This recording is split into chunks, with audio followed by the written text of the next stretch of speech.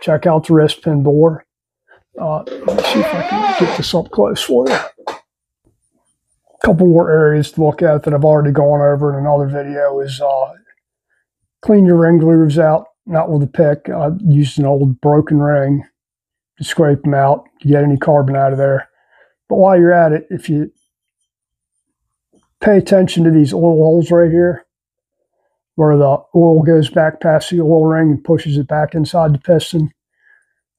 If you look in here, sometimes we don't have it on this piston, but sometimes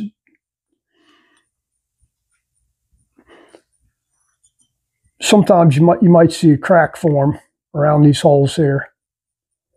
Just look in there, magnifying glass, use your phone or whatever, and look for any cracks around this area here. Around these areas, around the oil holes, or around the ring lands as well. You know, usually if you got a crack showing up on this oil drain back hole, you're going to have a crack forming somewhere up here, all the way into the ring land. It's not on this one, but I've seen it happen before. Just something you look for.